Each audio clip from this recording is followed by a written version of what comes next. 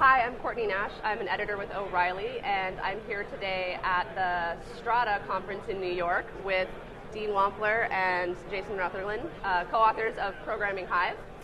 And we're here to talk today about Hive. So I'll start with you, Dean. What is Hive for people who don't know? Well, Hive is a SQL query tool for Hadoop. It's designed to support end users who are used to using relational databases, would otherwise be unproductive in Hadoop because they'd have no way to work in the way they're used to. So it gives them that way of writing queries, asking questions of their data without having to master Java programming or all the other low-level tooling in the Hadoop ecosystem. And so what drove you guys to write this book? You know, why write a book about Hive? Well, sounds pretty simple. Yeah, I'll start.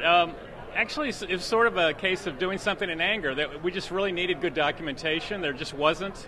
No one else was writing a book, so I actually talked to the editors at O'Reilly and said, look, we really ought to do this book. Yeah. And got these guys involved, and that's how it got started.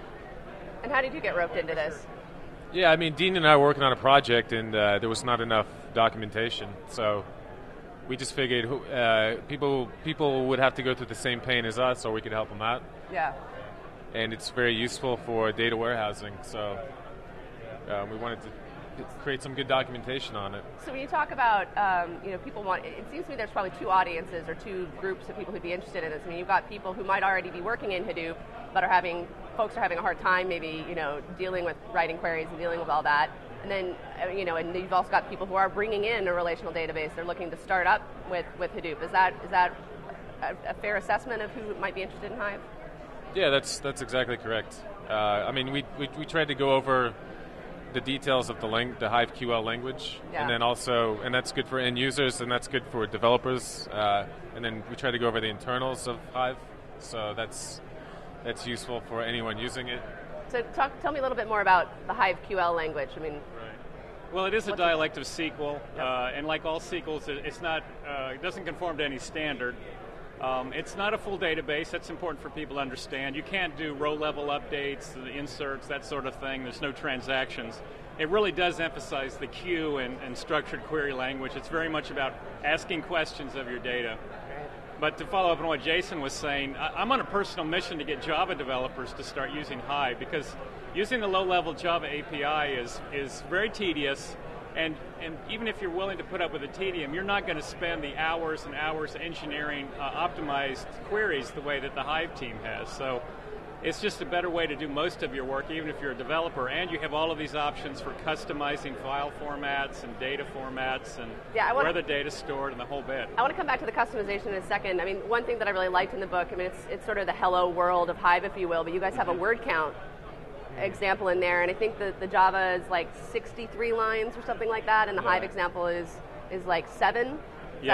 Give or take? Yeah, so it's much more concise, and word count is a simple thing to write in MapReduce. As soon as you try to write a join with sorting, it becomes extremely difficult, almost impossible for the average developer who isn't doing that kind of Java programming in that API every day. So.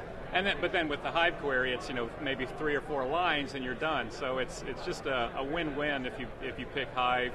And Pig is also very similar in this way of just doing a lot of the boilerplate for you, but at the same time giving you a lot of very high performance power behind the scenes. So I think developers should be using it, but certainly end users who are accustomed to working with data through SQL languages, for them it's also just it's really a lifesaver. I think it's one of the most important tools in the ecosystem, because without it, so many people would just be dead in the water, would not know what to do with Hadoop, but it keeps them productive, and I think that's extremely important.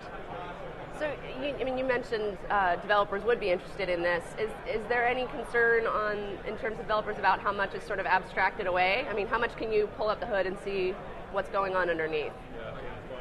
Yeah, I mean, so Hive has what's called user-defined functions. Those can be completely customized, so there's actually a lot of Java code that can be done and integrated right into Hive.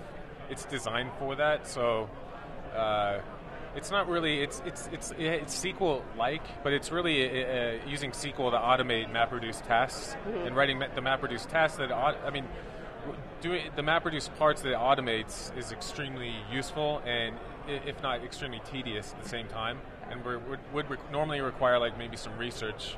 And so they've taken like academic papers and different ways of optimizing a MapReduce pipeline and made it run as fast as you really can.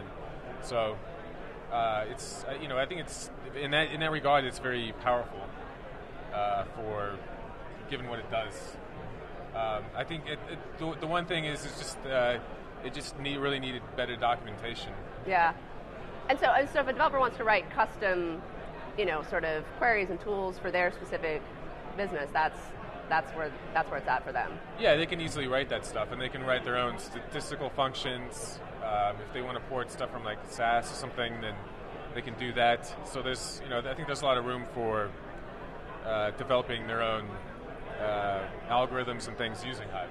Yeah.